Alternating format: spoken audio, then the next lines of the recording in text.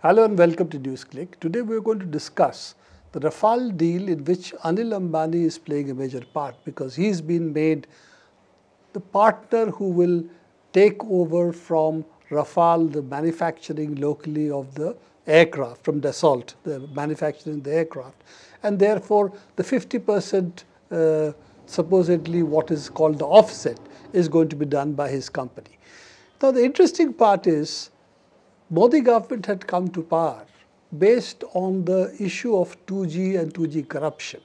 And Poroja, who's with me in this show today, remembers that 2G scam was not just about Mr. Raja and what was being done in order to give license to favored parties, but there were certain favored parties. And Anil Ambani's Reliance was one of them who got through Swan Telecom the license. So could you tell us a little more about Anil Ambani and his involvement in Swan Telecom and in that sense the beneficiary of the 2G scam was really his company?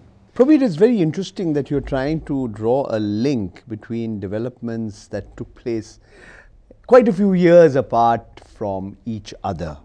Now, there were many corporate conglomerates that were the alleged beneficiaries of the manner in which the then Union Communications Minister, Andimuthu Raja, followed his, what is now evident, deeply flawed, extremely corrupt system of first come, first served, while allocating second generation electromagnetic spectrum. And one of the major beneficiaries, I mean, the license, as you know, subsequently got cancelled by the Supreme Court, but one of the major beneficiaries was the ADAG, the Anil Dhirubhai Ambani Group, headed by the younger sibling of the two Ambani siblings, Anil Ambani. And it all pertained to a company called Swan Telecom. Now, Swan Telecom was a very unusual corporate entity. And if one goes by the charge sheet that was filed by the Central Bureau of Investigation, it was held in a very convoluted, complicated manner through various firms in different parts of the world, in tax havens and so on and so forth. But there was a very interesting side to it. It seemed, there were so many companies and they started running out of names for the company. And so Swan was just one company. There were many names from that menagerie. It's almost as if they went to a zoo and there was a company called Zebra, another called Tiger, another called Parrot, another called Giraffe, another called Cheetah, and so on and so forth. But the short point is, Anil Ambani kept denying that he had anything whatsoever to do with Swan Telecom. The fact is, he did not deny that his companies were involved with Swan. He said, I was not a party to the wrongdoing. My people were. They are being charged sheeted. They could be involved, but I don't remember anything. Absolutely. So he did not say my companies are not involved. No, he never said that. In fact, there were 3 senior executives of his who actually had to spend time behind bars. But both he, Anil Ambani, as well as his wife, Tina, they said, we sign on so many documents, on so many papers of so many companies, hundreds and hundreds of them. We can't remember all of them. And the amount involved, which they completely forgot or did not register, was just a small amount. It was 1,000 crores, roughly about 1,000 crores. That's small change for maybe it's chump change. Yes, chump change for him. Of people who lead such big conglomerates by Indian standards. The second part of it, that's an interesting part, is that the names on the Swan Telecom was registered under somebody's signature, and that was Mr. Hari Nair, who is the one who's been charge sheeted, and his email address was given as the Reliance official email. I mean, his email is the Reliance ADG email was there. That's correct. So CBI has charge sheeted him and 2 of his other colleagues who were clearly against whom a paper trail was available. And all along, Anil Ambani kept saying that, look, I meet all the telecom ministers. It's not just Mr. Raja. I met Mr. Pramod Mahajan. I met Mr. Kapil Sibal. But the point is, what they said, and this is interesting, is that what the defense strongly denied was really the main allegation of the CBI. And that was what prompted the CBI to call the Ambanis as witnesses on the witness box, was that this company, the Swan Telecom, was actually like a shell company. A shell company which was not eligible for the spectrum and the license that they got. Essentially, that was the sum and substance of the CBI allegation. And the reason that Reliance did not quote on off their own bat, because they already had a license. Correct. And therefore, if they had got a second license, that would be a violation of That's the license. Correct. And therefore, they were terms. not eligible. They're not eligible. So they, in fact, were the maximum they could have held was up to 10%. And officially, they held about 9.9% or something. And the rest was all held in the name of these animals from the zoo or the birds from the zoo, as you have talked about. And you know, it's very interesting, the apiary and the menagerie or whatever. One of the interesting, I mean, for me as a journalist, I came across, I realized, how do you obfuscate? You know, there's something called ownership and there's something called control. And heavy tomes have been written given the complexities of the company laws. But typically what happens, and this is something I found very easily, one set of definitions is that you exercise managerial control only if you have majority shares in a particular company. That means you have to have 51%. Now what happens is some of these deals are sliced and diced and structured in such a complex manner as to deliberately obfuscate the real owners, often called the beneficial owners. And how is it done? Say you have three corporate entities, A, B and C. Or you can call them Swan and Parrot and Cheetah or whatever. A holds 50% of B, B holds 50% of C, and C holds 50% of A. Nobody's holding 51%. These companies are ostensibly associated with one another, yet nobody controls it. I mean, these are some of the legal, sleight of hand. That's the appropriate phrase. But it's an interesting issue also that in this case, particularly the Swan Telecom case, Reliance indirectly held, I think they put in, not held, they put in 90% of the money. And they did it as using share capital and preferential shares.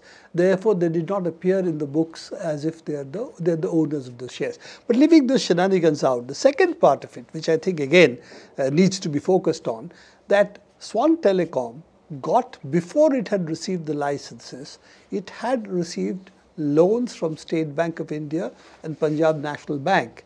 Even before it had received licenses, and once it received licenses, it got up to, I think, 3,000 crores from the Indian public sector banks, including Punjab National Bank and State Bank, to the tune of 3,000 crores, only on the basis of the paper.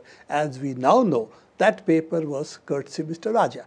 But if it was courtesy Mr. Raja, the beneficiary is clearly Mr. Ambani or his company. And in fact, if he's the beneficiary, the loser are the people of this country, because they are the people who are ostensibly the shareholders of these nationalized banks. And the owners of the spectrum. Secondly, after the license is received, 44% of it is sold to Italicat, the Emirates company, and they pay a huge premium. So before the company starts operation, they have, based on the fact they've got a license, they've already got a huge premium. Whatever money they have got, what they had actually spent, they've already got much more than that. Now, with all of that, benefit from Mr. Raja, benefit from the finance ministry, virtue of the loans they have taken, without essentially any asset being mortgaged, just basis on the paper license, same person today becomes the beneficiary of Mr. Modi's largesse, that he becomes a preferred partner for the Rafale deal, when Hindustan Aeronautics has already experience, abilities, manufacturing setup, and it can be expanded for the manufacture of Rafale as well. While Anil Ambani's group has absolutely no manufacturing experience. How do you explain it except crony capitalism? Absolutely, you know, Praveer.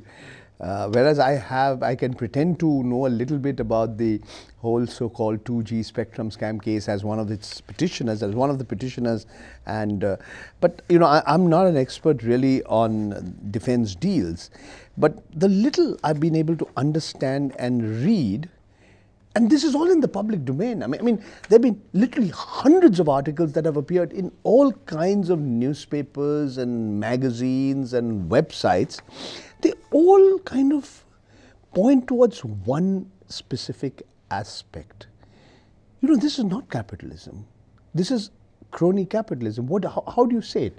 Here you have a public sector undertaking, HAL, Hindustan Aeronautics Limited. I'm not an expert, so let me say as a layperson the way I see it.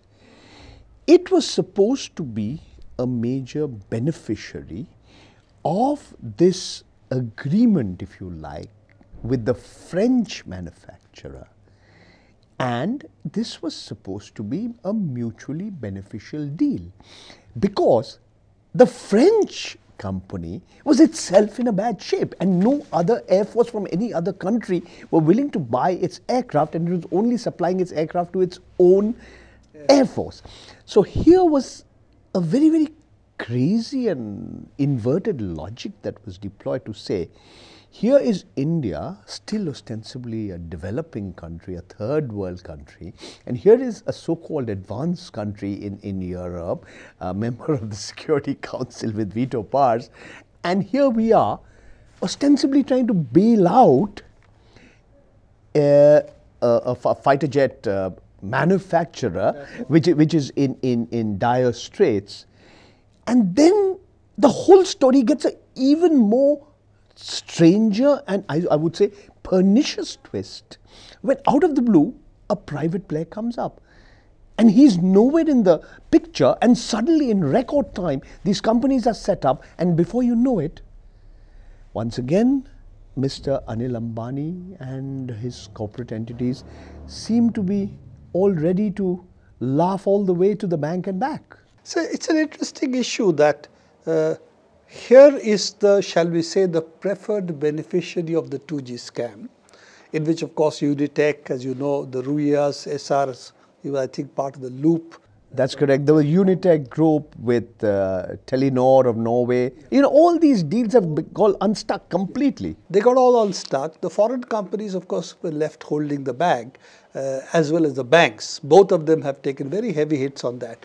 But the promoters who actually benefited from both sides, selling the shares as well as the licenses, they, as you said, laughed all the way to the bank. Yeah, I mean, there were some exceptions.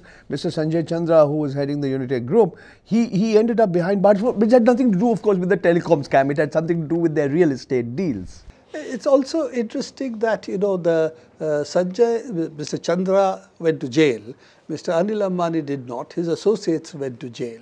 It does appear that it could be the government was more soft on Mr. Ambani than they were on Mr. Chandra for the telecom scam, or it is that Mr. Chandras were much more open about what they're doing, and Mr. Ambani, his memory helped him by not being able to remember any of the transactions his company had done. But leaving all of that out, the point is that here are companies who are in deeply embedded, shall we say, or in bed with Mr. Raja on the 2G scam, who now are center stage on the controversial Rafale deal. So but one second, why are you surprised, Probit? You know, these individuals you named here, Anil Ambani, this would be true for many of the big industrialists, the big capitalists of India, and I dare say in many parts of the world. They are, for them in that sense, apolitical. Mr. Anil Ambani at one point of time was very close to the Samajwadi Party. The point is, industrialists, more than perhaps most others, certainly know, as to use an old, somewhat archaic British phrase, know which side their bread is buttered on. They know who is in power and who is in authority, and know exactly how to play that game. That's how we'd like to end this part today. That essentially what we're looking at are what appears to be the actors on the stage, but who is directing the show for whose benefit, that seems to be something which is not being registered, or if it is, it's not being talked about. So the play might have been, the actors in the play might be Mr. Raja, might be the telecom secretary at the time, Manmohan Singh's government, and so on. But the real people who are benefiting from it much more than Mr. Raja or the coterie around him were really those who made a killing out of these deals, and they seem to be doing the same with Rafale deal today. So essentially, the play might have appeared to have changed, but the actors, at least behind the scenes, continue to be the same. Thank you very much, Paranjay. We'll be in touch. We'll be in conversation on these and other matters. Thank you, Praveen. This is all the time we have for NewsClick today. Keep watching NewsClick. Visit our YouTube site, our Facebook page, and do get in touch with us if you have anything that you want us to do.